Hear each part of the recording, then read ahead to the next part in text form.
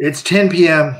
on a Saturday night, and we're live with Track Talk. I hope everyone, track and field fans, are having fun. We know some of the Supporters Club members are out at the bars because they invited John and I to partake, but not everyone can be in Boston for the 2024 NCAA Championships.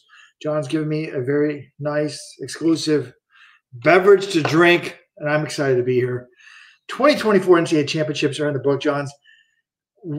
Fun meet. I'd never been to the track at New Balance. Amazing facility to have a track like in the middle of Boston. Cool facility. But Nico Young, the guy that looked like he was going to be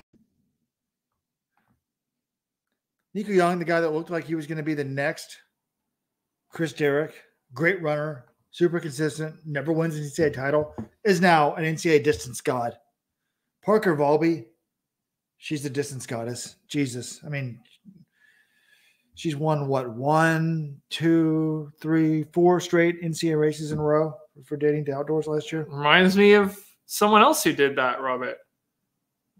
Caitlin Toohey, right before. Caitlin Toohey wins NCAA outdoors, wins NCAA cross country, then wins 2 in NCAA indoors. And immediately, Parker Valby does the exact same thing. Wins NCAA outdoors, wins NCAA cross country, wins 2 at NCAA indoors. Except, well, I guess they're both really impressive. Caitlin Toohey broke some collegiate records. Parker Valby's broken some collegiate records. Broke meet records. But she's just been phenomenal. Yes, but it reminded me, Toohey, good thing you went pro. Do we think Toohey would really be touching Valby right now? Toohey versus Valby, message borders. I got to go with Toohey. I mean, I got to go with Valby right now. But they were amazing. We'll talk about that. In the mile, we have 2 studs. Luke Hauser, back-to-back champion. All we hear on Let's Run all spring was Nathan Green's the most talented guy, etc. Well, Luke Hauser's won 2 in a row. If you're listening to this podcast, do you know who was the last NCAA person to win 2 indoor mile champions in a row? I'll tell you later on in the podcast. NCAA 100-meter champions, upset in both. Juliet Whitaker of Stanford, the runner-up last year, moves up to number 1, upsetting outdoor champion Michaela Rose. And the unheralded Rivaldo Marshall of Iowa, the 5th placer at the Big Tens, has won the men's 800-meter title. But my favorite interview of the day was with the runner-up, Sean Dolan of Villanova. I'm probably biased because I'm a dad and a father, but cool interview. We'll talk about that. Texas Tech men and Arkansas women have won. And, there was some interesting sprint action. Terrence Jones, 60, wins the 60 and the 200. We'll talk about that. John was disappointed in the sprint action this year. I feel like the sprint action, like normally we've got someone like Britton Wilson doing amazing things, or Christian Coleman when he was in college, Grant Holloway, Sydney McLaughlin-Lavroni, even a Thing Mo stepping down. She did get beat when she ran the 400 indoors, but it just doesn't feel like, did we have a collegiate record this year in the sprints? No. We had some, I'm sure there will be some very good professional sprinters coming out of this meet, but just feels like last year with the altitude in Albuquerque, we had collegiate records, really fast times. And this year, I don't know whether it's the current crop just isn't. I mean, usually what happens is we get one amazing crop of talent and immediately they're replaced by a bunch of other guys. And right now we've got Christopher Morales-Williams of Georgia. That guy's a stud, could win the Olympics this year. But after him, I don't know, is there, who would you look at from this group? I feel like he's kind of the guy, in terms of the sprint studs that we saw in NCAAs this year. Now, John has put this.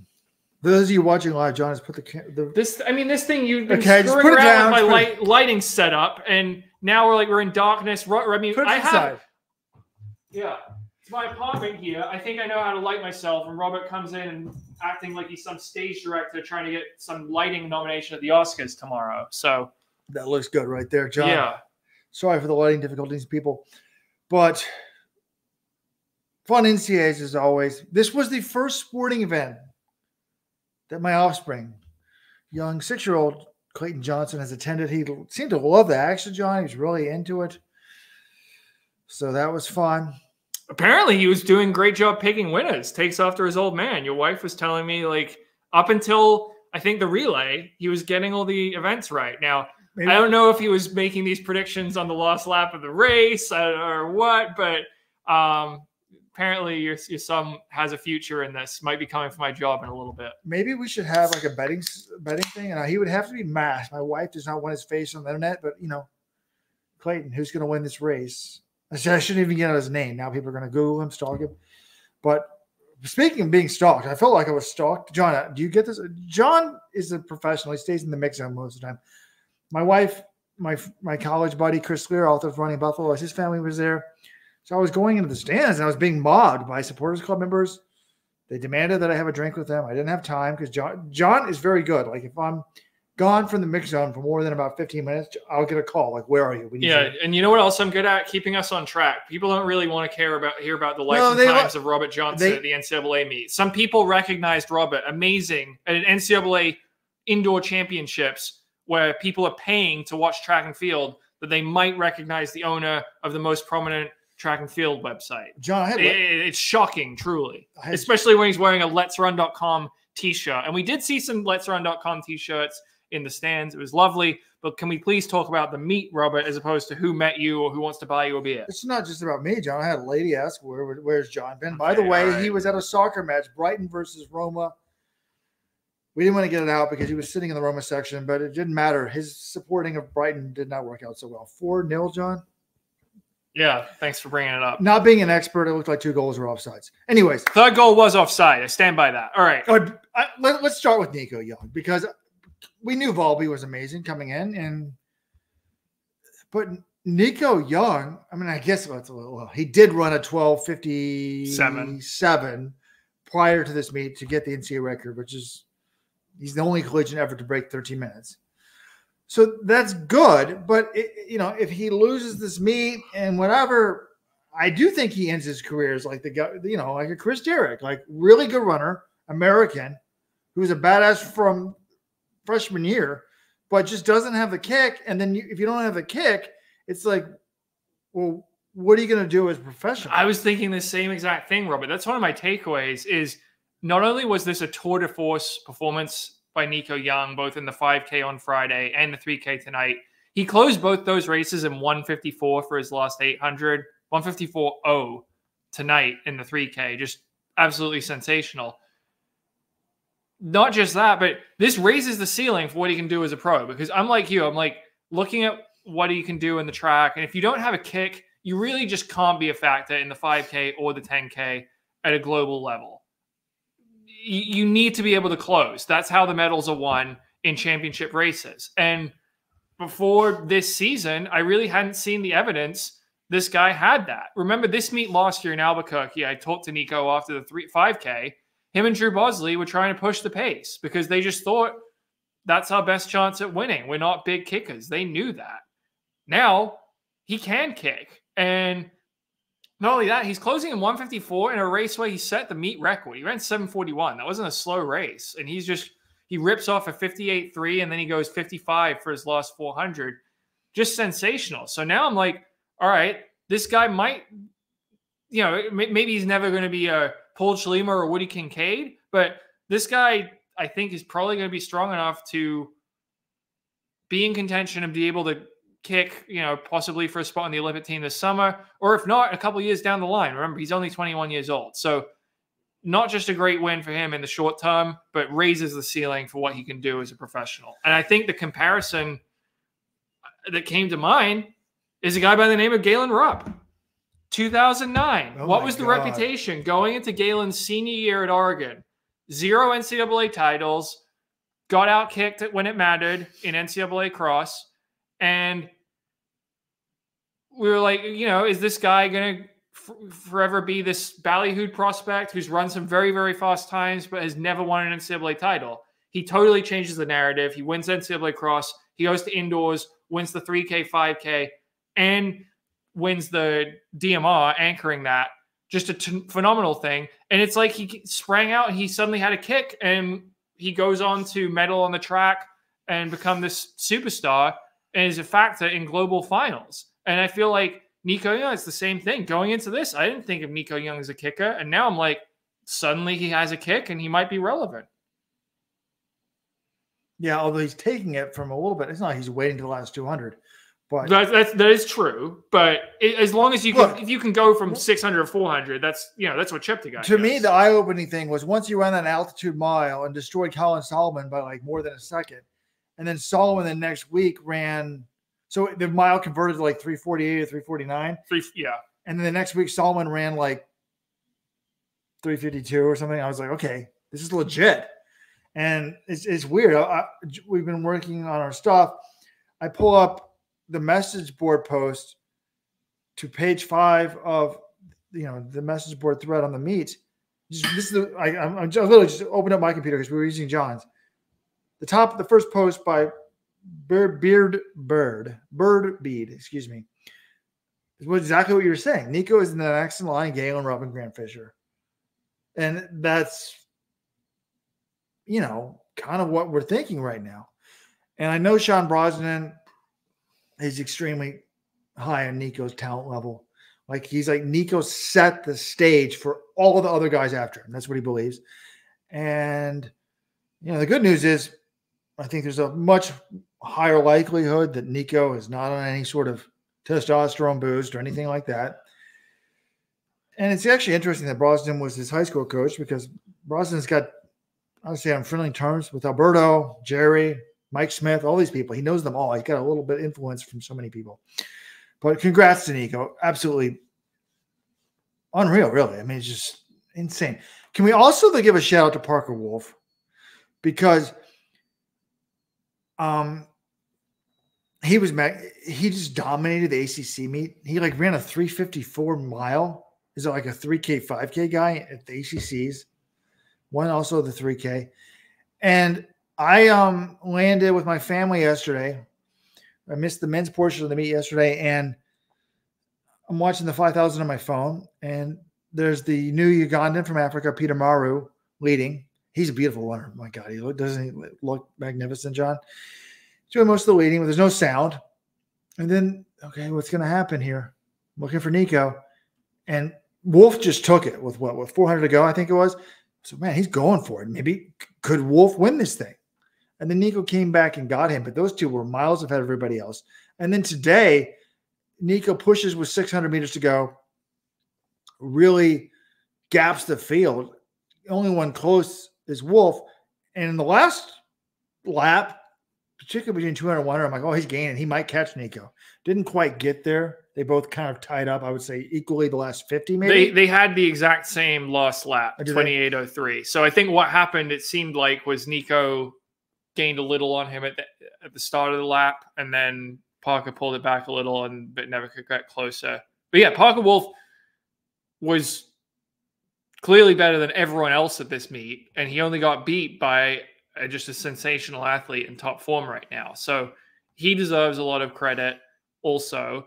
I guess the one interesting thing about this, though, Robert, is remember in December, Graham Blanks won the NCAA cross-country title for Harvard. Who? And then he comes in and runs 13:03, sets a collegiate record. We're starting to think, Graham Blanks, he's beating everyone. He had an undefeated cross-country season, beat all the major players at Nutty Combe and then again at NCAAs, runs a collegiate record. We're starting to be like, could Graham Blanks be on the Olympic team? Like, NCAAs are in Boston. Think about how good he can be. And were we being prisoners of the moment with Graham? Are we being prisoners of the moment now? Him and Nico are both 21. They're both big talents. But when I was saying, we went from saying Nico Young, I don't think he's ever going to be a factor on the track, or is sort of percolating in the back of my mind, to like, now this guy could be making the Olympic team this summer. Are we overreacting? Because what he did was really impressive, but we were really high on Blanks just a few months ago, and probably still should be, right? Well, I'll take it a step further, and this is what I added to my beloved brother Weldon Johnson, who is working behind the scenes tonight, and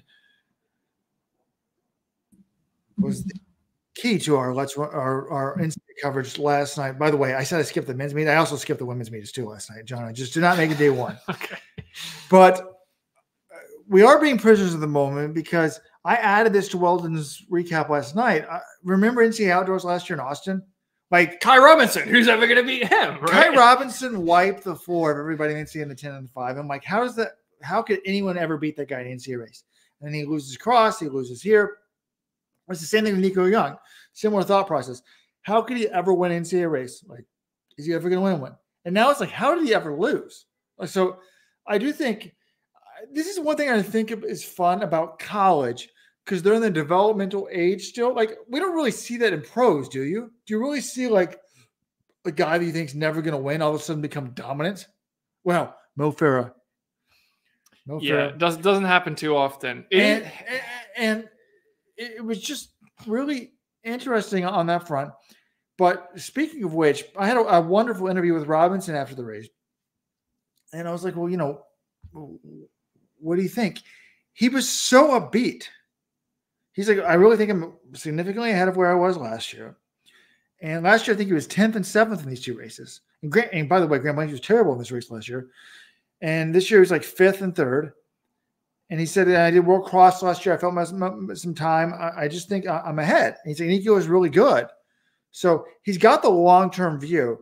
And it really reminds me of how Nico Young was in the fall. Like, Nico gets, 6th in cross, which is bad for him. Like, he's been 2nd before. Well, Mike Smith has admitted this. We talked to him. He's basically, I think he got the peak wrong. Like, he kind of saw, he tries to peak them for NCAA cross in November. And then Nico was running so well early indoors that he was kind of like, oh, man, this guy could have been a little bit better at cross. I think he took some blame for that. But, Mike Smith doesn't make that many mistakes. He's still a pretty great coach. But I think the larger point here, Robert, is there are a ton of really good distance runners in the NCAA right now. I think Kai Robinson will be a terrific pro. I think Graham Blanks will be a great pro. I think Nico Young will be a great pro. Parker Wolf, that progression has been terrific. He's gotten better every year. This is his 3rd year at UNC. Yeah, wait, hold on. Yeah, 3rd year at UNC, because he was a senior in the COVID year of 2020, 2021. All these guys are super talented. They've made great progress in the NCAA, and it's kind of been like, okay, who's healthy, who's had the right training, all that sort of thing. I don't know if I had to pick like who's the most talented of the bunch. It's kind of hard. I think they're all really talented, and they're all going to be really good. Stan the man on YouTube says, why does Nico hurt my eyes when I watch him run? It's not beautiful.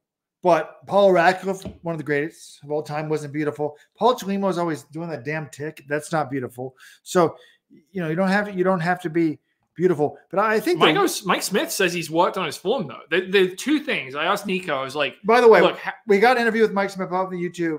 It's really interesting, and John does a great job. And that's what I was complimenting John before we started the show. I'm like, yeah, some of the interviews you like really ask good questions. Like John's like, he's like, I've been working on his form. John's like, what specifically were we working on his form? So John can talk about the race stuff. But what was fascinating to me, and I used to think this, when I run, I just kind of like flop my foot down. I don't really think about it. Listen to this Mike Smith interview. He's like, yeah, he was basically kind of saying the same thing. You just kind of run it through your foot. And he's like, I'm trying to teach them to like place their foot and push off of it. Well, I feel like it was like fascinating. You think about that more with sprinters. Like he's saying if you put more force into the ground, you're going to get more power off of it. I'm like, okay, I would think about that with a sprinter. I wouldn't think about that at a distance runner on his easy run, which is something, it kind of sounded like that was something they were working on even on easy runs. So yeah, Weldon's got a great question. We'll get here in a second. But the two things that both Mike and Nico said, how this kick sort of magically appeared, was one, it didn't just appear overnight. This was a process over a couple of years of him gaining strength. And this is the old strength is speed adage that Nico Young's always been able to run, a 53 or 54 second 400. It's just now he is strong enough that he can access that speed late in the race. So that's something, we've heard from other coaches as well. You just have to be strong enough to get to the point where you're not feeling that tired with 400 to go. And the other thing was this overhauling his form, his mechanics to impart more force in the ground. Those are the two explanations they gave for why he suddenly is a monster at end of races. By the way, I never thought this until Grace in Truth has posted a doping allegation. Nico saying Nico is clearly on. Nico Bear says he barely trains and wins the altitude race drastic time difference since last year. Nico's blood doping, which is kind of ironic. But on a serious note, I'd bet my life that Nico Young is clean. This makes me think, like when Rupp developed a kick, then he didn't have a kick. I'm like, okay, this is suspicious as hell.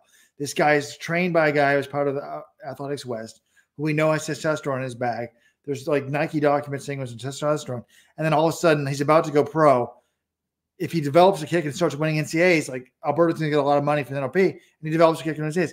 That was highly suspicious to me. The fact that Nico Young, who I believe is clean, is doing this makes me think, oh, wait, maybe Rupp was much more highlight.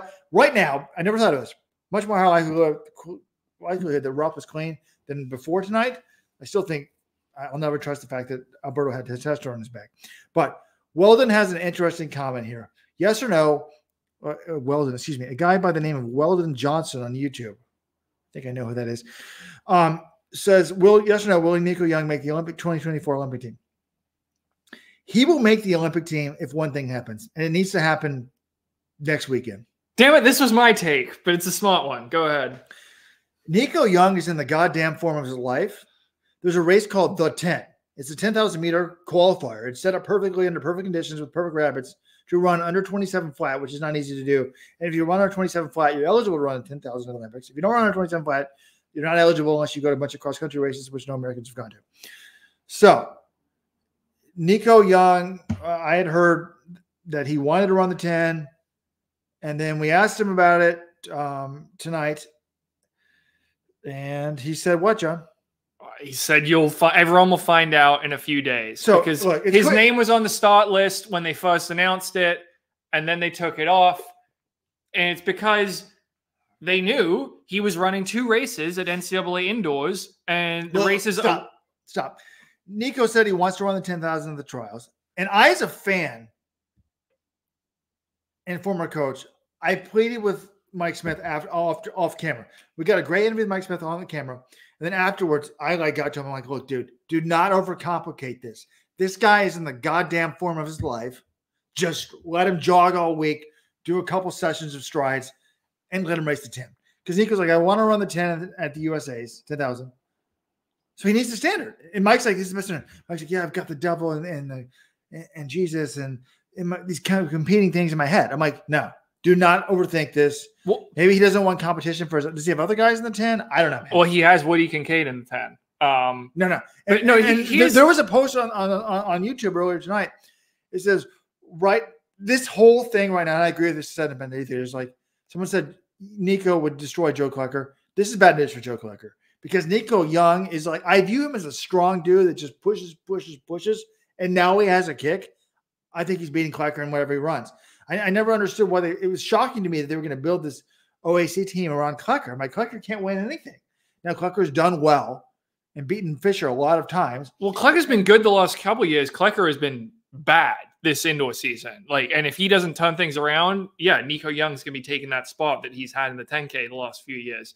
It's just, I think he has to run the 10 because Chris Derrick, how many times has he brought this up in his career? He's like, 2012, I was in great shape, and I go to the Olympic trials and I get 4th. And I thought, okay, I was 4th, but 4 years from now, I'll do better. Maybe 4 years after that, he'll do better. Chris Derrick, that was as close as he ever came to making an Olympic team. That was his best. That was his senior year at Stanford. That was the best shape he was ever in. And Mike did acknowledge that. He's like, but Olympics, blah, blah. But it may be a little bit much. It may put him a little bit in a hole. But if you get the 27 flat standard, such an advantage. Your odds are like 80% higher. So to me, this is kind of like the December meet in cross country. You peak for cross country, just rest up, run the December meet, and then rest up and see what happens after that. Honestly, he could just do nothing. He could skip NCAA outdoors, go pro, sign the big deal, run 26:50 next weekend, go pro, never run NCAA again, and just get ready for the trials. Like, he would make the Olympic team. So please, he's got. If they don't do that, to me, it's coaching mismanagement. Should he just turn pro today, Alice Weldon Johnson? I mean, yes. Depends what the offer is. If you if he's got a big time deal and you can do that before the 10, I mean, that's a quick turnaround. That's a lot of stress. No, on his I would plate, I would not do it before the 10. I want to sign the deal. But and we'll talk about my Rams. Yeah, if he gets a big time deal, yeah, he's already got the NCAA titles that he wants. He's already won cross with his team multiple times. It would be cool for him to win cross as an individual, but again, he's in the shape of his life. If you get a huge deal and you can focus on just making the Olympic team, I wouldn't be opposed to him doing that in time pro right now. But speaking of which, we don't know the value of these NILs. I had heard from he doesn't have an NIL. I think he's with Adidas. Nico Young? Yeah. When did he announce that? I don't think it might have been announced, but I think he's with Adidas. And what? Anyways, I thought he had an NIL deal with Adidas. Isn't all these guys have NIL deals? You win NCAA. I know. I thought Nico Young famously did not because his brothers. Remember, his brothers got an NIL deal and he didn't have one. Maybe I got confused with them. Someone in the comments. I don't think he has a deal, but if you know of him having an NIL deal with a shoe brand, let me know.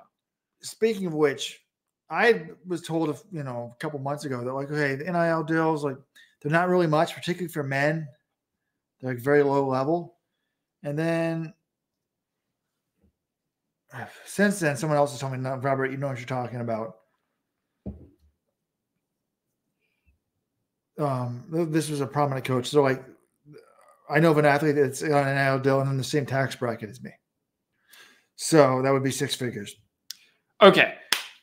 We need to. There were other athletes at this meet. It is very exciting. Nico Young is like a classic Let's Run hype train. This guy was a stud in high school, part of a very prominent program, goes to NAU. He's a golden boy of American distance running. I mean, I got to say, it is cool to see athletes like this get an NCAA title. Obviously, But after 4 years. You like having the underdog stories, but also someone this was what we were saying about Caitlin Toohey a couple of years ago. Remember, her and Nico were the same NCAA class. And coming out of high school, one of the questions was, what's the over-under for an NCAA title for these athletes? And we put it about 1/2. We said 50-50 maybe. They could turn out to be great and win, and they could just, it could never happen for them because that's sometimes what happens. And not only have both of them won multiple NCAA titles, they've also set collegiate records.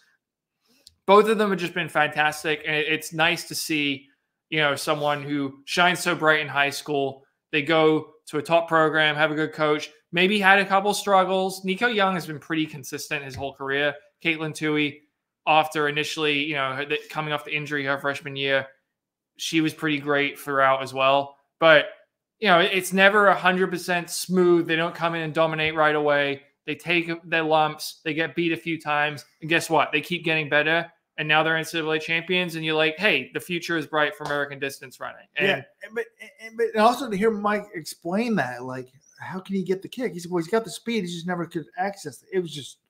It's great. 4 years in, right? This is correct. This is his 4th year of college. So congrats to him. All right, Parker Valby. I mean, we knew she was good, obviously. NCAA outdoor, NCAA cross. Toohey was sick, but it reminds me of Josh Kerr versus Ingebrigtsen. If Kerr wins the Olympics this year over Ingebrigtsen, we're not going to be like, oh, Kerr. We're not going to be like, oh, Ingebrigtsen was sick last year. We're going to be like, Kerr's just better. Valby was sensational, 14:52. And I don't even know what the time was tonight, but 8:41. I think she set a meet record. Yeah, it was 8:41, something like that. She's just on another level. And the fact that she's watching the triple jump in the middle of a 5,000 where she runs 14:52 is wild to me. So officially 8:41.50 tonight. Olivia Mark. Wait, she didn't? Oh, she only barely broke the meet record. I mean, this woman who used to have the record, someone by the name of Jenny Barringer, she turned into a pretty good professional runner. That's actually crazy. 2009, Jenny Barringer, now Jenny Simpson, 8:42.03, not super shoes, setting the meet record. Jessica Lutz, is that her married name maybe? Jessica Hull? I mean, she has the facility record from earlier. Anyway, I mean, honestly, tonight was really impressive, obviously. But yesterday, I feel like what she did yesterday almost deserved a black page on Let's Run. Please let me know the next time anyone, male or female, front solos a collegiate record in NCAA 5,000 meter final. Put it up. That might not happen again for 30 or 40 years. When is that ever going to happen again? No, you got to go back in time. You need a fucking time machine to go back to Henry Rono. Like, well, to put the black page up now. That's a good point. Solo, no rabbits. I've always said it's easier to time trial indoors because there's no wind, but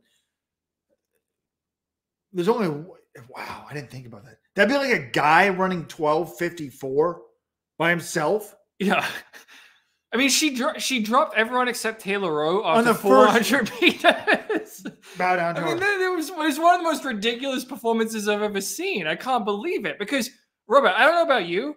A mile to go in that race, I'm like, Taylor Rowe is winning this race. She was in great form coming in. She was right on Valby. I was like, she's going to sit on Valby. And Valby, we don't know if she has a big kick because she just gets in these fast races. And Taylor Rowe, I know, has a good kick. She's going to win. And then as soon as that happened, Valby just drops the hammer. No, but it wasn't 1 mile in. Taylor Rowe, to her credit, we got to give her a lot of credit.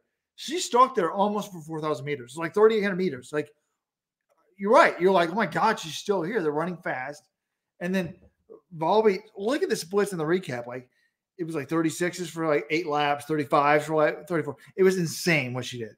And then she said afterwards, it was like 6 or 7 on an effort scale. Tonight, the lady question was, on a scale of 0 to 10, how hard was that? And she's like, I hate that question. So she justifiably did not answer that.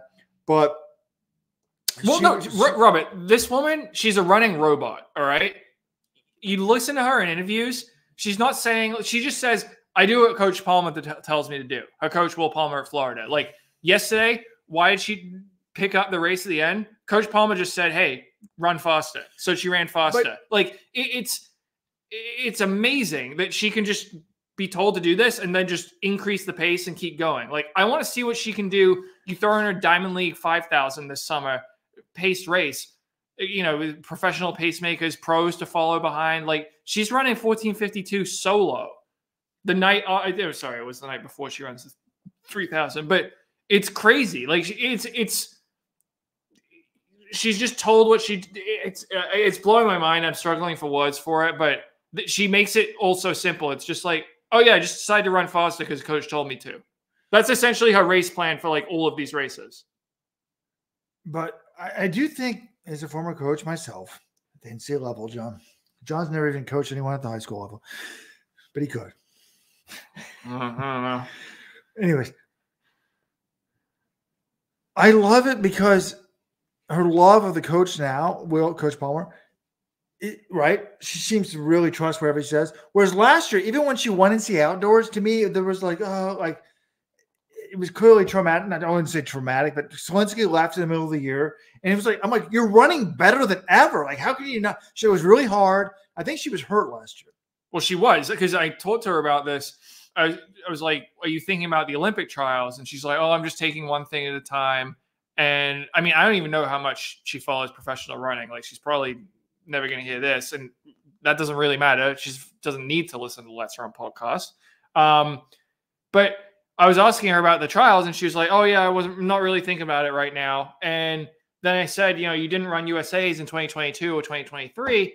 And she just pointed out, you know, 2022, she barely even knew she didn't know USAs were a thing. You know, she was very naive and new to the sport.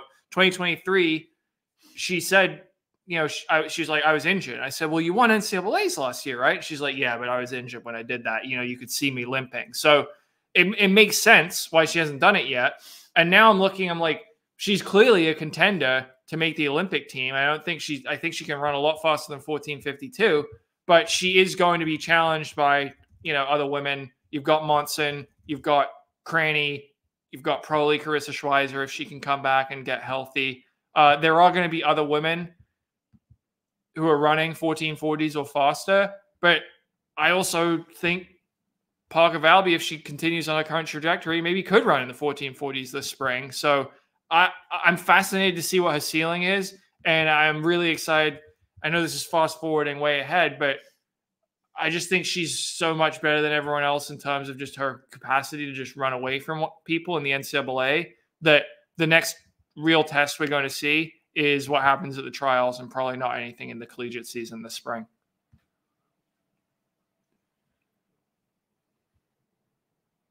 By the way, I realized we didn't answer the question whether Mr. Nico Young would make the team. I think if he gets the standard at the 10, he will make the Olympic team. Right now, Kincaid is number 16 in the world rankings quota. Klecker is 22. Chelimo is 28, and they take 27. No one else has the standard. So, but yeah, it's all about getting the standard. But back to Valby. I mean, I heard a journalist in the mix zone say, like, Daniel Black on YouTube is saying, Valby is so naive that she believes anything, or she's just that capable and confident. She's not confident. If you listen to her when she broke the collegiate record, when she ran 14:56 in Boston, she wasn't confident ahead of that race. Like, a lot of times, she needs to be talked into believing in herself. And to her credit, she does. But I do think maybe the naivety of everything and not knowing. Like, I heard journalists asked me in the mix zone, like, do you think Parker Valby even knows who Elise Cranny is? I don't know the answer to that. So, you know, it's like, yeah, she may just focus on herself. And this is why I say running robot. She's told what to do. She's go faster, go win that race, and she does it. And what I'm interested to see is what happens when she gets thrown in against people who might be better than her. I mean, speaking of which, I ran into Tom Ratcliffe, the agent. He was sitting like a couple rows. This is the first sporting event my son's ever been to. A couple rows behind my family, and he wasn't trying to, like, most of the agents were like in the back trying to get new clients. I think he just doesn't care anymore, like, about like hobnobbing and like he's. I'm not saying Valby's a Tom Ratcliffe athlete. He's got Parker Valby. Like, why does he need but he doesn't need a million clients. He never wants to do that. I love Tom. He's one of my favorite guys. But what was I talking about? Why did I bring up Tom Ratcliffe? I don't know, Robert. I might need to cut you off from the beer supply. We are drinking. Well, there's no free sponsors, but it's a 3.5% beer right now, which probably makes sense after Robert started with the heady topic. But yeah, anything else on this 3,000? Someone did bring up Taylor Rowe in the comments. I mean, that is unfortunate what happened to her. She essentially sounds like she was run over by Amina Martug. So she gets taken out and just has to stop after a lap or two. And this is a woman who's won this race before, who was second in the 5,000 on Friday night, was in really good shape. If she had run well to her potential, she probably, I think, gets third. And that would have been enough to push Oklahoma State onto the podium for the first time ever on the track for the women's team.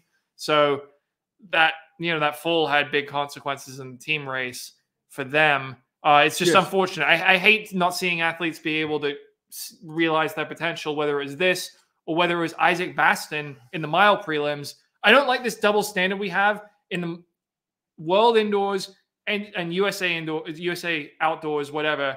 Anytime anyone falls, touches somebody, you get advanced to the next round. Whereas NCAAs, you can get totally, like Isaac Baston, there was nothing he could do. I watched the replay of that race. The guy right in front of him falls down, and Isaac goes with him because he's right behind him, and it's an indoor mile race. And instead of being advanced to the final, he just said, sorry, we don't really do that in the NCAA. And I do acknowledge there is potential for this to be abused. Athletes, I feel like it is abused sometimes at the pro level. Someone will just fall and they'll get advanced. I'm like, they weren't going to qualify anyway. And I don't know, there's not an easy fix, but sometimes you got to use, that's why we got to use our brains and use judgment and say, hey, was this guy really materially affected? Was this a legitimate fall? I think when the person right in front of you falls down and wipes you out, that's legitimate fall. Before I die, particularly actually if I die tragically before I'm like 80, there must be a re-race. It's in the rule book. You can rerun the race. I would like to see that. Just even in my honor. Like Robert Johnson has died. If anyone falls in this mile at the NCAA Championships, we're running. By the way, John, while you were going on your monologue, what I was going to say about Tom Ratcliffe is he once told me about Daniel Coleman. He's like, look, when we signed it, he used to be – so Tom Ratcliffe worked for Ken McDonald, who had all the top Kenny guys back in the day. He's like, yeah, they told me like there was this talented guy, and we're going to go meet him. And we drove in this bush. We drove like off the roads and back to the bush, and it was going out another 30 minutes. He's like, after a while, I was pretty convinced I was going to be robbed. Of like, this is so far, this is so desolate. And then they saw Coleman, and He's like, Coleman didn't really have a concept of pace. I'm like, what do you mean? He's like, we would just have someone on the infield just say, run faster, and he would do it. Like, he didn't know what a 60-second lap ran. So ignorance is bliss. Coleman, one of the greatest runners of all time. Valby, one of the greatest runners of all time. I want to give a shout out to Kevin on YouTube. Rojo on beer is like a modern day Socrates. A lot of people think, John, with just a little bit edge off with me, I'm smarter than normal. Well, Socrates was put to death by drinking poison, Robert. So I didn't know that. Yeah, I don't know. All right, let's. Anything else from this 3K? I mean, Olivia Markovic, I thought she got second year in a row. I thought it was kind of weird that she took the pace because, first of all, Florida essentially had a rabbit for Valby. Flamena Asicol kind of made the pace fast at the start, then drops out. Then Markovic takes over. And I asked her, I'm like, why'd you do that? You know, Parker always does this, right? She's basically like, look, I kind of knew if I didn't take it, Parker was going to. And she was like, I regretted not taking it in the DMR on Friday night. I knew I could have done that, and I was hesitant. I sort of trusted my kick too much, and I let she let the BYU team into it, and Riley Chamberlain had a great kick and outkicked her. But this is a woman who split 422 on their team when they qualified for the DMR. I was like, she only 422? 422. She only split 430 last night. So she had some regrets about this. But she had some regrets about that race. She didn't have regrets about this one. She's like, I went for it. I ran 8:46. It's a good result. She just got beat by a better athlete. That was interesting because when I heard you talking to her, we said, what happened last night? She's like, well, I was a little complacent. She's like, oh, I was right there, and I just thought, kick her. She didn't want to rely on the kick now. Because I had a top NCAA coach tell me, if it's close, she can now kick them. So then it's weird. She doesn't trust her kick now today, so she wanted to push the pace. Whereas, this might be a good transition to the women's mile. We have Maya Ramsden of Harvard. If you look her up online, she's a 209 800-meter PB. And John's always criticizing me for saying, look, you always judge someone's kick on the 800 PB. Well, yeah, it doesn't apply. Like, Ramsden is a great closer. Several coaches told me that. And it's just not about how fast you are. So it's like certain people are good at closing. Some people aren't. And she regretted sitting on the BYU girl who may have a better kick. And you get that concept sometimes. So Ramsden, by the way, any coach, this is Mike Smith. If you're listening right now, Weldon, put this up on social media. You must run Nico Young tomorrow. Don't tell next weekend at the 10. Don't tell me that it's too much. He's too tired. Maya Ramsden ran World Indoors last weekend, John. We were there. Yeah. In Scotland. And didn't run. I mean, she ran 4:26 and 2 miles in 2 weekends in a row, but she really wanted to get in the top 8, I believe it was, to get the bonus points, or certainly. And she didn't get the bonus points for the rankings to help the Olympics. And I remember when I was doing my NCAA women's preview, I texted the Harvard coach, Alex Gibby. I was like, okay, her 800-meter PB is 209. She got closer. She's like, she's a great closer. I'm like, okay. And I kind of sarcastically said, well, why did she close at World Indoors? World Indoors. And his response, I thought, was very smart. Let me look it up on my phone right now. He said, Robert, we're over 500 viewers at this point. This is one of our highest totals for live shows. So you can't be scrolling through your phone. You're going to lose the audience. No, I'm not. They're loving it. He said, I'm trying to find it, John. But he basically said that she was a little bit tired. She emotionally, she turned in her thesis. She makes the final. She didn't recalibrate quick enough. He said she'll be fine this weekend. I'm like, we'll find out. Well, why wasn't she a closer? Because the winning time was 4:02 or something. That she's just not in shape to run that right now, which is fine. But in the NCAA, winning time, she set a meet record. All right, here's the quote from Gibby. A little emotionally tired from the thesis and making finals. Needed to recalibrate quicker. And she did. Dominated in front of her home, in front of she's from Boston. She's like, I ate at my dorm today. It was amazing. And her family came in from New Zealand. She rocked it. By the way, Kimberly May of Providence, who led most of the race, finishes third in a PB. And they've been racing each other since 14. And they're both very aware of each other. They were both excited to see each other up there. 4:25.13 national record for Ramsden, by the way. Billie Jean Curry of Oklahoma State, 4:27.14. Then Kimberly May, 4:27.36. And it was cool. I asked May, I said, well, you've been racing here since you're 14. what's your career head-to-head record? And I don't know if she purposely said like, what? Or she's like, I don't think she understood me. And I'm like, head-to-head, like who wins? She's like, oh, I don't think I've ever beaten Maya. So Maya was like thrilled though to see her countrywoman in third and said, I hope we make a lot of teams together.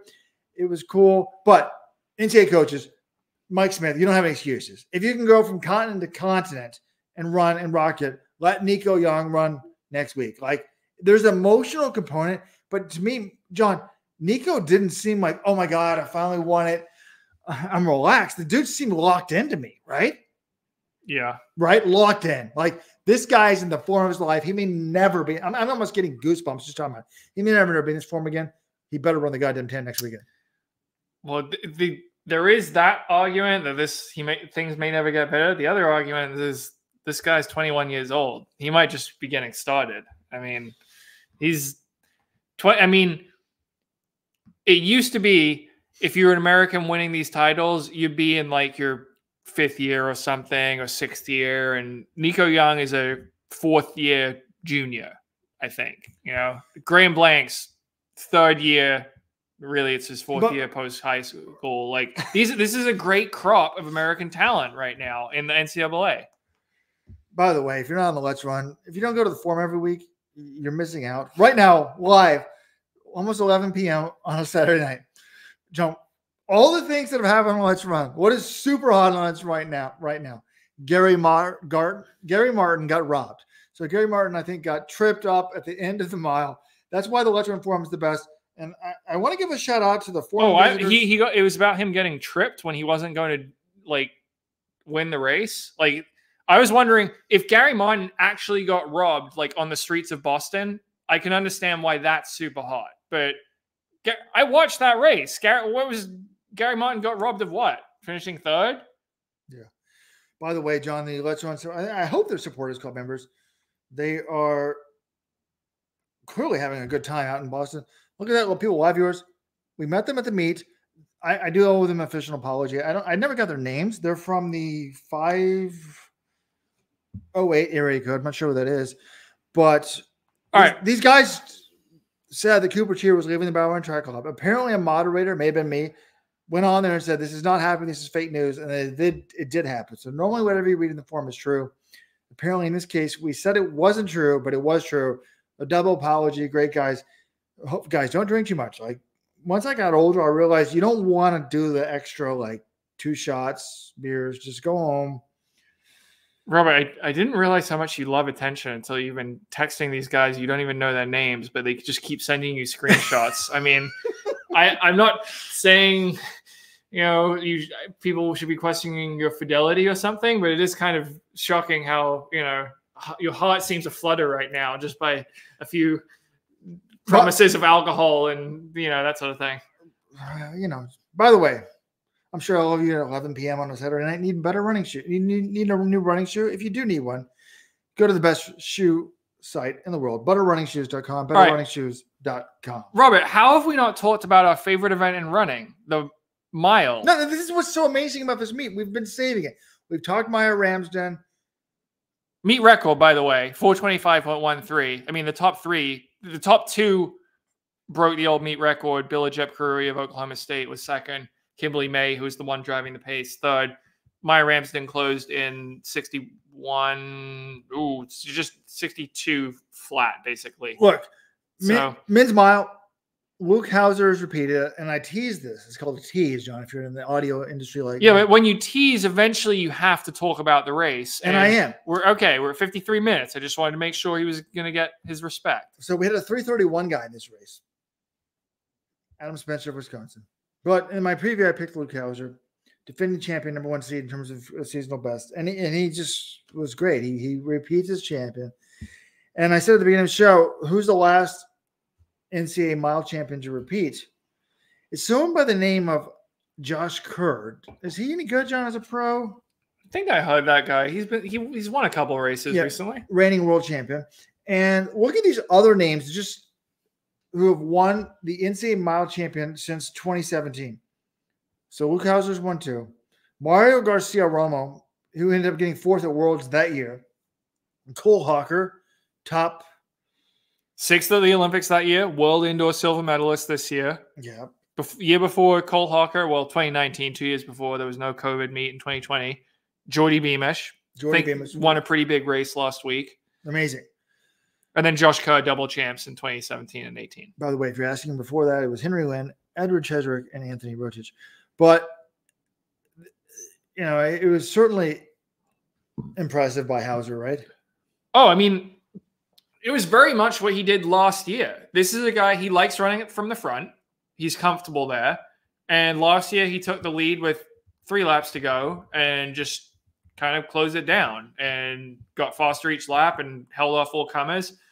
And this year, his coach, Andy Powell, told him, I want you to go to the lead with 800 to go. And he gave him some splits to hit. He basically just said, get faster every lap.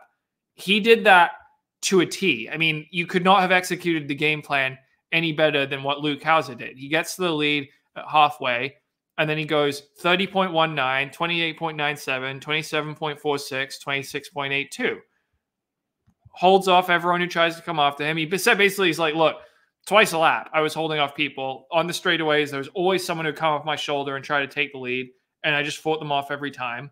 And what this victory showed is, I think, what we have said on this show before, what we said after he won last year, that in a slower championship mile final, particularly indoors, leading is an advantage because it allows you a couple things. One, you don't have to worry about jockeying for position. Basically, your sole responsibility, once you get to the lead in the second half of a race, just don't let anyone pass you. Make sure you counter all the moves and just keep the lead.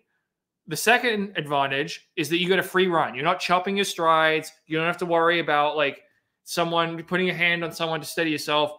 You don't have anyone in front of you, so you can just run straight ahead, perfect form, perfect stride.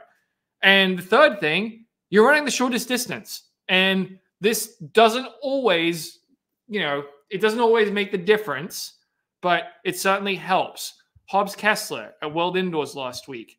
Does he get the bronze medal if he's not already in first place at the Bell? I'm not sure he does, but he had the cleanest ride the way home, and he ends up getting the bronze because he put himself in good position.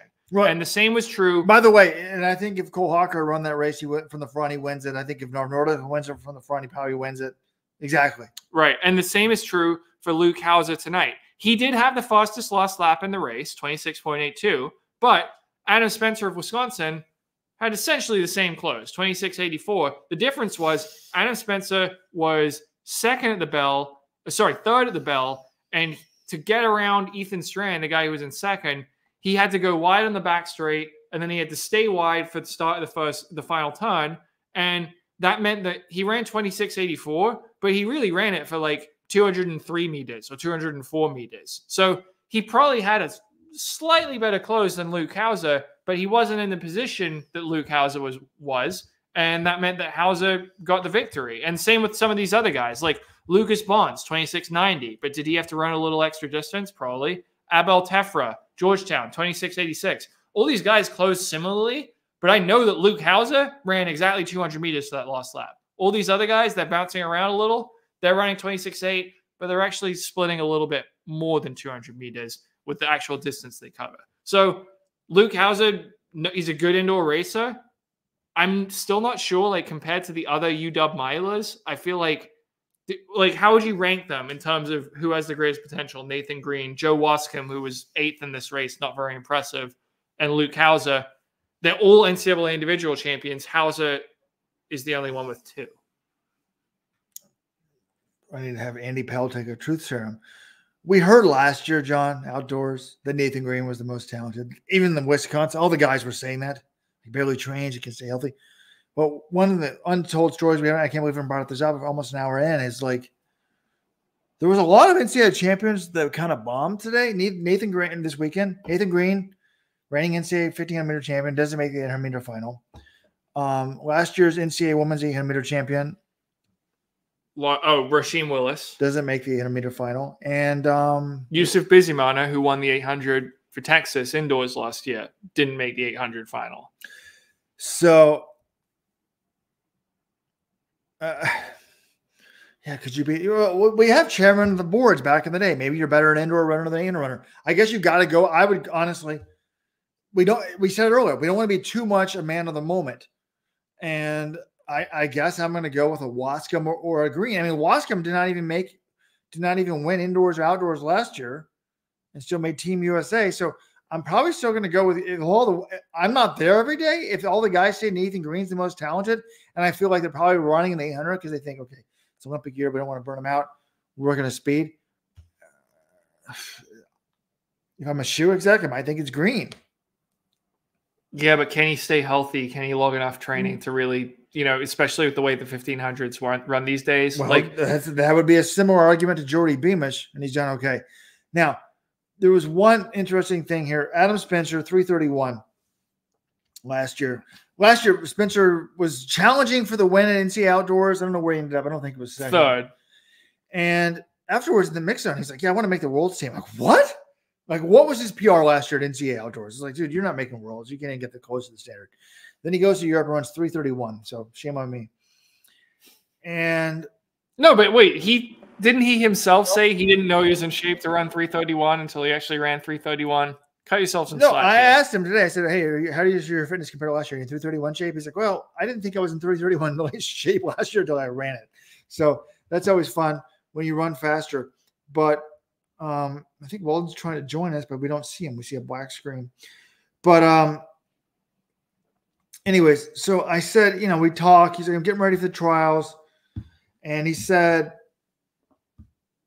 with 100 meters to go, I felt really good. I thought I had another gear. The problem is Luke Hauser also had another gear. And I don't think he ran an awful race. He was he was pretty close to the lead, but I think if he was second at the bell instead of third, he might have won that race. Wasn't he in front for most of it? I thought he ran smart and it was fine. But I said, hey, off camera, I said, hey, man, I posted this on the forum like a few weeks ago. I was like, you think me as a full-time job would know how the British and Australian trials work, but I don't. So a couple of weeks ago, I'm like, how does it work? I'm not sure if I went back to the thread or didn't get a definitive answer. So I asked him, hey, man, trials are in April. Australian champs are happen. What happens? He's like, yeah, I was wondering that myself. I found this document and I was pretty certain it said that the top two with the standard at the trials automatically make the team, which would make sense. That's kind of what the British have done in the past, right? Third spot's optional. So I actually went to the Australian, I think Walden's trying to call us, John. You went to the Australian website, and the gist of it was it actually said they aren't required to pick the top two finishes from the Olympic trials, which just seems silly to in the past, they've said if you have the standard at the time of the trials and you win the trials, you're on the team. And if they're not doing that, it just seems like kind of a messed up system. What's the point of having an Olympic trials if you're not going to at least guarantee one winner? That's why the U.S. system's so nice. I know that we do have this uncertainty with sometimes people don't get the standard. You have to wait. But USATF, we know every year, look, if you are top three with the standard, you're on the team. It's that simple. And I understand that other countries don't have that sort of depth in every event. But in terms of, understanding the sport and understanding what's at stake, it makes it a lot simpler for U.S. fans and for U.S. athletes as well. So anyway, that's the men's mile. I thought it was really, again, Luke Hauser was really impressive, but I still kind of feel like if I had to bet on one of these guys to make the Olympic team this year, I'm probably going Joe Wascom just because A, he made the team last year outdoors, and B, Wascom wasn't all that amazing indoors last year. I think he was only fourth, and he was much better outdoors. Might have even beaten Nathan Green in the 1500 outdoors if he had been able to get unboxed a little bit more. So he's also, I'm not going to say anything. Wascom kind of just has that go for it mentality. We saw it in the U.S. final last year when he goes up and makes that move on Nagoose, and we're just like, okay, this guy's not afraid of anyone. So yeah, I still probably am leaning Wascom if I have to pick the three of them, but Nathan Green's got wheels and Luke Hauser is a smart racer. So So yeah, they're all really good. It's crazy that these three guys all at the same school have won the last 4 NCAA mile or 1500 titles. Like, do we have to get Robert? I know you don't like it when I give credit to coaches, but do we have to give some credit to Andy Powell for winning 4 straight across with 3 different guys in the 1500 a mile? That's incredible. Correct. I was talking to some friends at lunch today about Nick Saban. I mean, he didn't do well in the pros. We didn't have a superior talent advantage to everybody else, but there's no doubt that Nick Saban is a sick coach, and there's no doubt that Andy Powell is a very good coach. So, congrats to him. By the way, I'm looking in the YouTube chats here. Oh, Road Runner. I was about to criticize Road Runner. Someone put this comment up. Is Hauser the U.S. version of Tefera, though? Great indoor runner, but not much of a factor outdoors. Maybe he'll prove us wrong. I hope so. Because the next comment from Road Runner was, am I crazy to be more excited for Nico to try out a 1500 more than a 10K? His speed or strength, which is helping his speed? His speed. Anyways, I'm not sure about the second sentence. Yes, you are crazy. Absolutely crazy. The only thing interesting about Nico running a 1500, he'd run it as a fitness test. Well, no, actually. But the way the 1500s run these days, he's not going to – this guy is not a 1500 runner. He's not, but Rose, I would like to see someone – I didn't think about it. That mile converts to like 349. Double threshold? He's the American Nordas. Look. Nordas didn't think he had a kick. He said he was the least talented guy ever on the 330, and suddenly he's a global medalist. I thought it was the dumbest thing. Are we thinking this is totally wrong? Could Nico Young medal at the Olympics this year in the 15? If Johnny Gregorek ran 348 in the mile, and Nico's 349. Nico's time converts to what, 349, 348? I think Nico could run at least 333. Yeah, I do, but I just, Mo Farah could run 328, and Mo Farah never ran the 1500 at Worlds. And I guess that was in a different environment, but, Nico, I want to see if he could run in the 10K. What are you laughing at, Robert? I can't read the comment out loud on the podcast for posterity. But those of you listening on.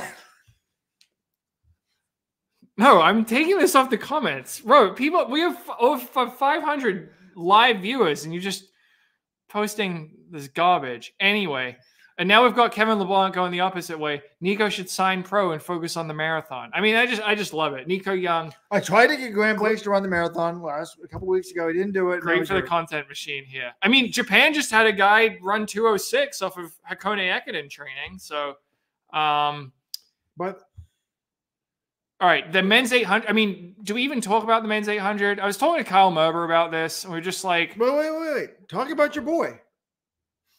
Oh, Pavesh Khan. Yes. Sorry. This is one of the most amazing stories. Seriously. Pull over your car if you're driving. Listen to the story. It's kind of a wild story. The world is flat. Well, I've been watching this guy race, and he's got a sick kick, and he closes half of his races with his chain in his mouth. He races with a chain. We're talking about Florida freshman Parvesh Khan from India. Yeah. So he races with a chain, and it'll bounce up, and then inevitably it'll bounce up near his mouth, and he'll just catch it in his mouth, and then he'll run with it, his teeth down. He'll just breathe through his nose the rest of his race. He did this in winning the SEC title 2 weeks ago over one of the fastest milers in NCAA history in SSIE of South Carolina. So I'm like, this guy's fascinating. And then I read back his backstory. He's from India. He grew up in this remote village. His parents were farmers. They were quite poor, not well educated. He starts kind of running. There's a great profile. We linked to it in the Let's Run recap about him that came out right before the meet. But in India, it's not uncommon for people to train a little bit if they're going to go into the military. I think it's the Navy because there's a fitness test. So he starts doing that, and it turns out he's pretty good. So at the age of 13, he moves to New Delhi, the capital. Wait. Let me interrupt here, John.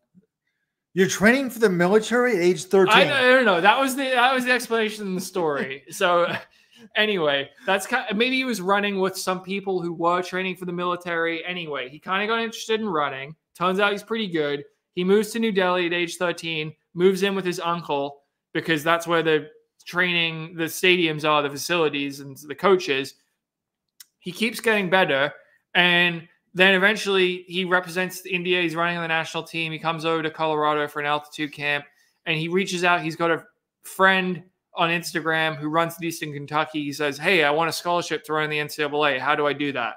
The guy gives him Will Palmer's contact info. Will Palmer, the coach at the University of Florida. And Palmer offers him a scholarship. He comes in. This is his first year in the NCAA. His English is still a work in progress, but he's adjusted wonderfully. He's run 355. He's the only person in the history of India. Listen to this. India has 1.4 billion people. It is the most populous nation on earth. There is only one of those people who has ever broken 4 minutes in the mile. It's Parvez Khan, this 19-year-old college kid. This guy should get $1 billion. Think how unique that is. Maybe 1 billion rupees. That's a little. We had over 100 college kids break for no Indians ever done it, and this guy's running. Now, granted, they found him and they recruit him, give him a full ride to to Florida. There's only 12 scholarships. Right. Well, here's the thing: 12.6. But you're going to give a full ride to a freshman distance runner? I wouldn't give that. I asked Will Palmer about this. I go up to him and I say, "Why did you take a chance on this guy?" And he kind of looks at me like I'm stupid. He's like, "Take a chance. This guy ran 147 and 340 at the age of 17.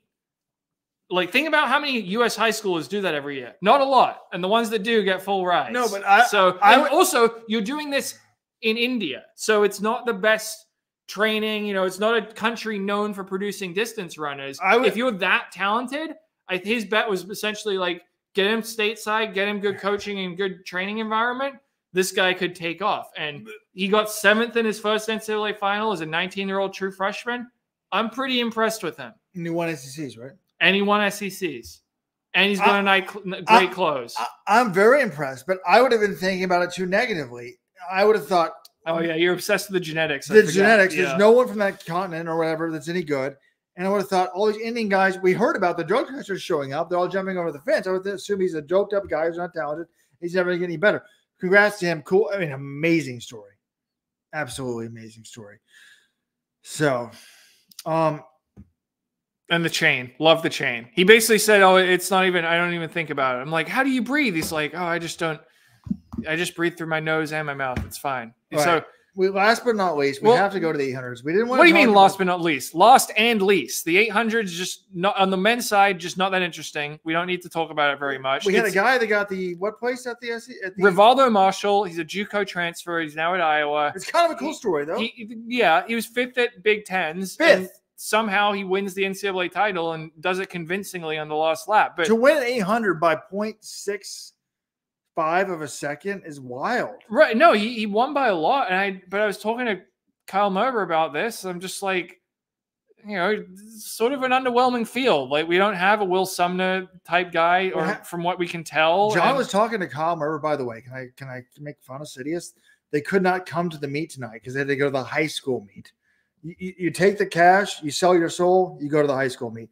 Folks, let's run. We go to the college meet. So, yeah, I mean, these guys, 146.96, and he dominates everyone the last lap. So, great win for him. I'm excited to see how much better he can get. But I'm just not going to spend that much time on this race because it wasn't that interesting. What was interesting was the women's 800. Well, real quick about this men's 800 race. As a former coach and as a parent of a young boy, by the way, tonight's meet was my son's first sporting event. I left briefly in the Cup podcast. I was watching live because my wife called me. He's going to bed. He stayed up till 11. He's only going to bed now? Yeah, he was waiting for Chris Lear's daughter, who's been at a bat mitzvah, to come home so he can say goodnight to her. He loves Chris's daughter. Hold on a second. Wait, how much older is Chris Lear's daughter than him? She's in 7th grade. He's 6. Half your age plus whatever does not work. Wait a few years. That rule will apply. I mean, if Robert can talk about my love life, is your son's love life? This is awkward at 6 years old. Yeah, okay. You don't like that? Oh yeah, get taste your own medicine. Fair enough. Wow, lost my train of thought.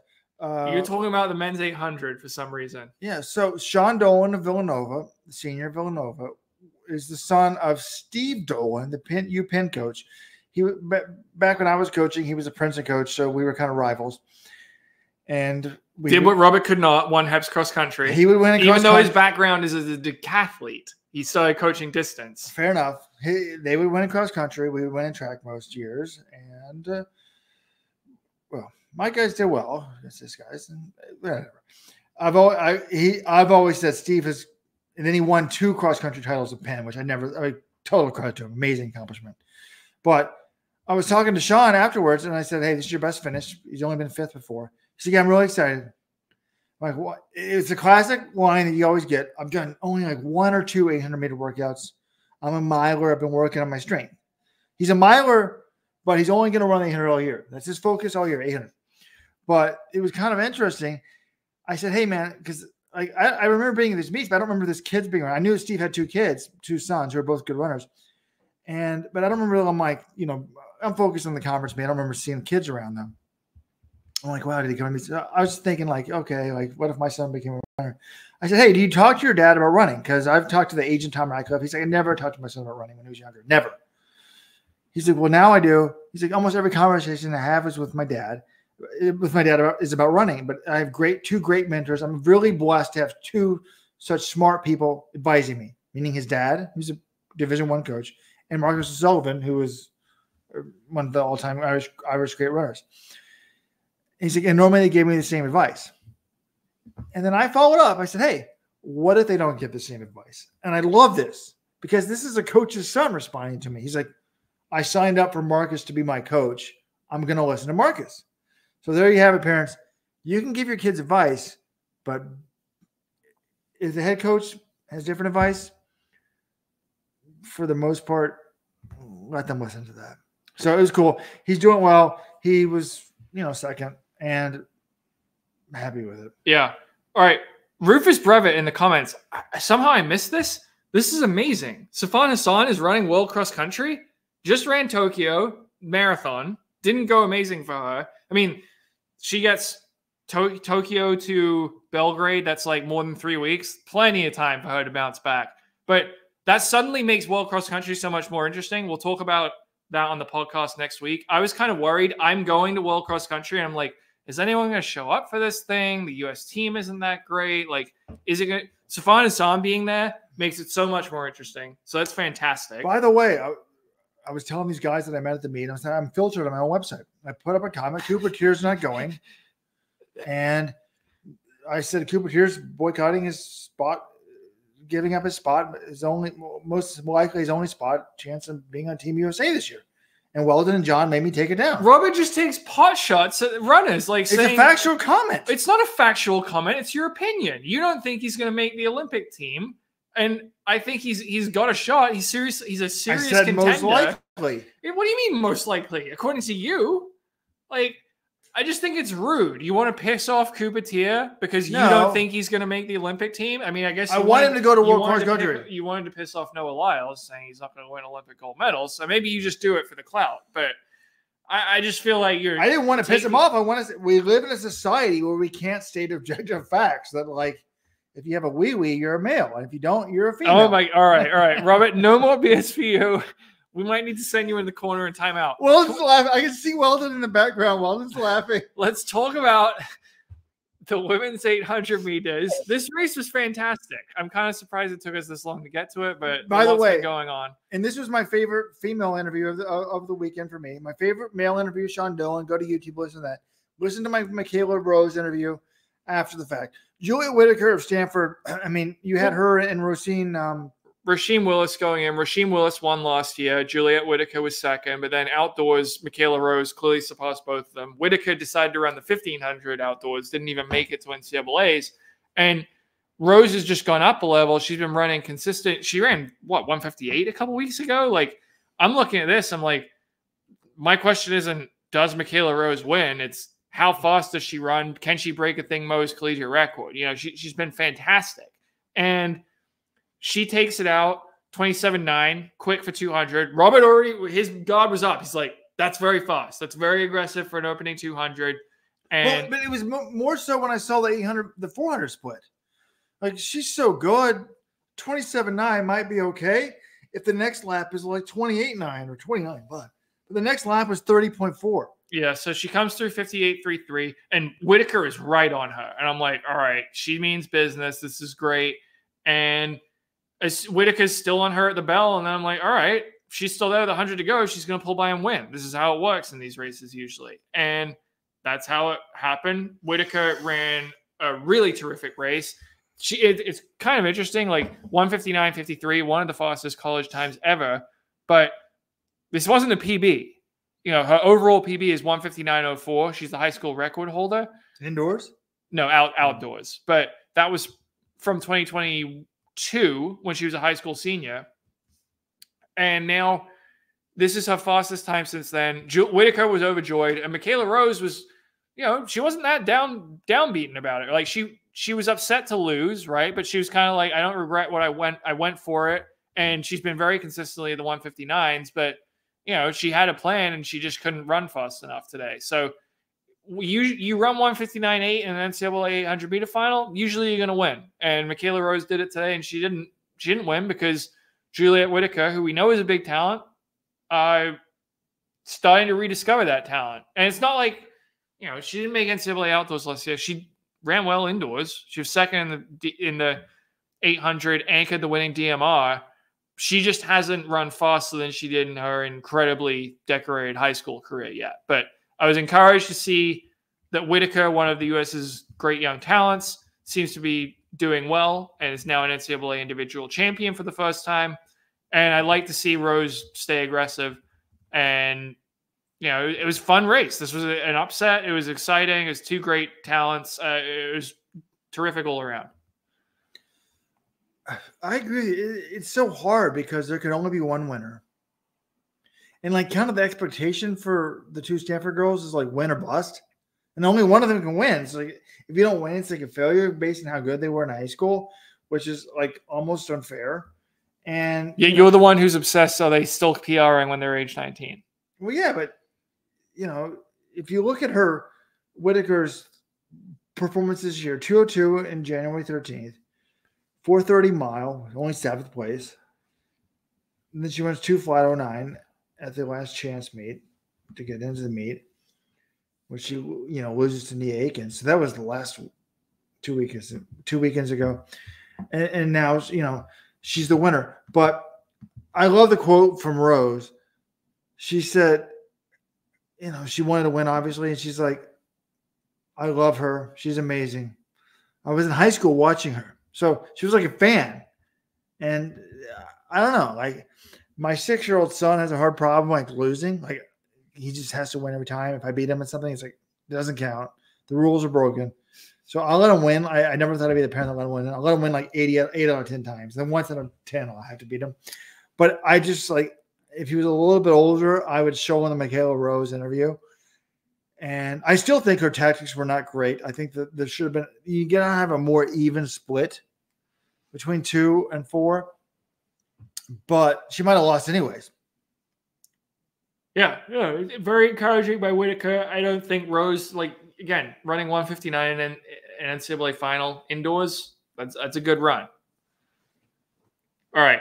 We need to, Robert's favorite, Lisa, is offering comments. All right. I've been up since 4:30 in the morning because I'm still in Europe time, Robert. I was flying back yesterday. So we're going to need to wrap this up because we've still got some articles to write. But I guess we should mention the person who's the most likely to win an Olympic medal from this entire meet. We haven't said his name yet. Christopher Morales-Williams of Georgia won the 400. This guy set the quote-unquote world record at SECs, but didn't get ratified because he didn't have electronic starting blocks. Tonight, he runs 44.67. Again, one of the fastest times in NCAA history. Gets the win. Had to run that fast, actually. Ahmad Robinson of Texas A&M, 44.91, was second. That's a legit time. But can someone tell me how he's in the slow heat? Like, what did he run yesterday? So I was asking him about this. I think the way he explained it was it's not as much about slow heat versus fast heat. It's about getting the preferential lanes, which are 5 and 6, puts you in better position to get the break, basically. So he was saying, like, if you win, or if first and second the top 4 times in the prelims, I think get 5 and 6, either in heat 1 or heat 2. I think that was his explanation. But he was basically like, look, I just wanted to be in lane 6. He didn't really care which heat he was in because he knew he was going to run fast, and he got it done. The interesting thing about Morales-Williams, he's only 19. He's Canadian. I said, why do you think he made such an improvement? He'd run 45.3 last year outdoors, which is very good for a freshman in college. But now he's running 44.4 indoors. If you're running 44.4 indoors, you can probably run 44 flat or under. And these days, that's enough to maybe win the gold medal at a global championships. So, I mean, 44 flat or under outdoors. So I've been super impressed with him. But I was like, why do you think you got better? He's like, well, this is kind of the first year I've really been training like year round for this event and doing like base stuff in the fall. Like you're saying in high school, there were the COVID lockdowns essentially prevented him from having track access. It was kind of hard to tell because the audio was really loud. For a second, I was like, he mentioned something about it being cold in Canada in the winter and getting outdoor track access. I'm not sure. But for whatever reason, only now that he's in college, he's really been able to sort of take this sport seriously all the way through the year. And the results are paying off. Clearly, he's a humongous talent. So a well-deserved NCAA title. I'm excited to see where he goes from here. And what was the time, John? 44.67. Alexander Doom. Guys, he didn't win his heat yesterday. You guys weren't at the meet. That he won the title. It's 45. Some guy beat him to the turn. If you get beat to the turn, won the world title last week. By the way, the 4x4 tonight was faster than what Belgium ran to win the U.S. I always say we should just send the top college team to win. Weldon Johnson has joined us live. We can't hear him for some reason, but he has something to say. You can't hear me? We can't hear you, Weldon. Angry Weldon Johnson, folks. Apologize for the technical difficulties. We've never had that on this show before. Never been a problem of any kind. Yurik Kerr. Oh my God, Yurik Kerr. That's a fake name, right? You can't hear me? Robert, what do you look? Do you honestly believe that's a fake name, right? You have to ask me. That you think that we have someone called Yared Kerr listening to the show. That's the actual birth name. Well, how do you get that Oh, name shoot. ID? They can hear him? It must be on our end then. It's because we don't have a... Yeah, there's been a reason you haven't been on the show. Let me try here. Oh, just that one. All right, well then. Try again. Hey, guys. Can you guys hear me? No, sorry. I'll just talk to everybody out there. I mean, wow. The show. No, we're not going to try a podcast where you say something and we can't even hear what you're saying. That we're going to. This show went off the rails a couple times. I apologize. They weren't even at the meet yesterday. They can't hear what I'm saying. Oh, wait a second. All right, one more time. You guys hear me now? Yes, we can. Yes. Wow. Okay. Wow. I was saying he didn't even win his heat yesterday. He got beat to the 200, and it's really hard to pass indoors. That's the thing people don't realize. It's a circle. Indoors, like you don't realize that the track's a circle. I thought outdoors, the distance, the amount of distance you're losing indoors each turn is the same you're losing an outdoor track being in lane 2. You're losing it twice as quickly, the same amount of distance. So under 400 meters, you're going to lose double the distance you would lose indoors. The radius of the turn is the same. It's still 2 circles. That's true. Like, yes, running in lane 2 is just idiotic indoors. That's why I think Hauser's really good at this type of stuff. But, yeah, I think they take the first guy in the second seed, put him in the first seed. They put the third and fourth guy in the next seed. And then they fill in the other seed. So, like, even though he didn't win, I think it's fine to be the third guy because you're going to get the best lane in the next heat. I think that's how it works. And John, do you know Terrence Jones PRs? I mean, the dude's, I just had him here a second ago. 645 he ran last year, 991 in 1987. I mean, those are 6 times. He could be at the Olympics. Those are really good, but I feel like you got a bit of inflation with Austin. That track, like, it's just hot, and that's the track's really fast. Like, I do want anyone who runs fast at NCAAs in Austin, I kind of wanted to see them do it outside of there. But yeah, no, Terrence Jones, you sweep the 60 and the 200 NCAAs. No one has done that since 2018. It's impressive. But do you know the name of the last guy to do it?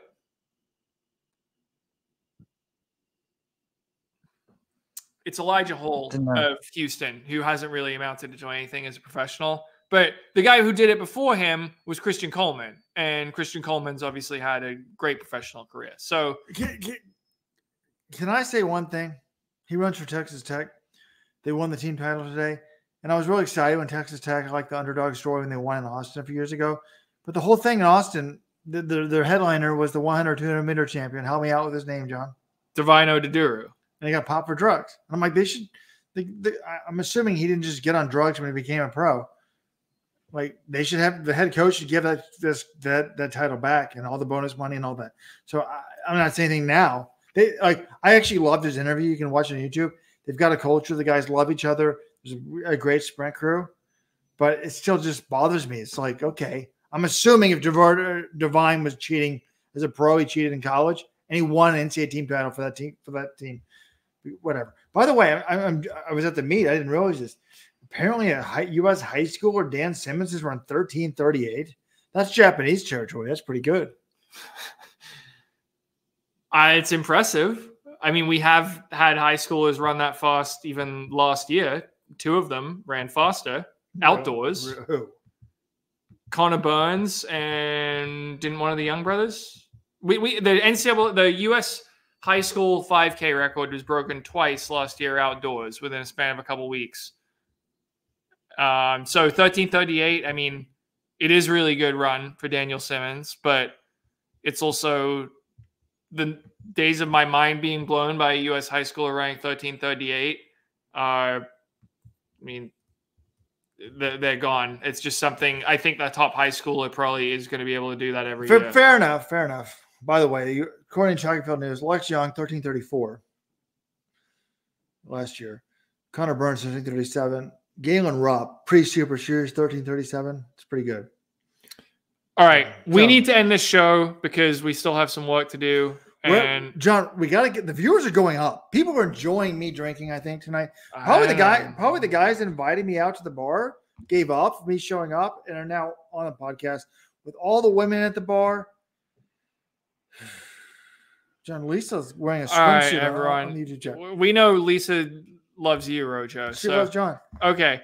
I'm a married man, Lisa. Thank you, everyone. Thank you, everyone, for listening. We'll be back with the regular show on Tuesday. And then the next time we do one of these sort of post-meet shows, it's probably going to be World Cross. Well, World Cross, the final race at World Cross is like 6:10 p.m. in Belgrade. It's going to be in the evening. It's kind of I've been getting excited. So what time will that be U.S.? It'll be like 1 o'clock. Perfect. It'll be like noon U.S. time on a Saturday. I gotta go back to Belgrade. Okay. Thank you, everyone, for tuning in on a Saturday night. Really appreciate it. This is actually a great live crowd. I mean, if we do a podcast at a more reasonable hour, this was more popular than any of the World Indoor streams, right? People just care about it. I don't know. People in the comments, can you comment right now? Do you prefer NCAAs over World Indoors? John, why don't you go write the recap? I'm going to start politics. We've got Trump versus Biden. What do you think of that? Oh, good Lord. We've got Robert. I can't do anything. I go anywhere in public. Robert just inserts race or gender into basically everything we do. Trump versus Biden. Some guy was rude to me on the street, and Robert immediately starts trying to turn this into like a culture war thing. And I'm just like, Robert, we don't need to go there. Okay, this is a liberal that's triggered. I said Trump versus Biden. John said I was talking about race and gender. No. I'm saying you talk about that stuff. I know that's where the segue goes. You'll start talking about that, and then it will go into race and gender because you can't help. You already talked about the gender thing earlier in the show. I did not. Yes, you did. Weldon was laughing about it. It could have been easily avoided. It was totally unnecessary. Well, anyway, no one talks. It's very sad to me. No one talks about religion anymore, but they talk about gender, which is a religion. So I'm going to make the black T-shirt with the white lettering, sex. Okay, all right. Pound, sex, not gender. That's all I say. And the money will go to the Raleigh Gaines Foundation. Okay, we're cutting Robert off. He's had 3 beers. It's clearly too much. Thanks, everyone, for tuning in. We'll be back with the regular show on Tuesday. So long.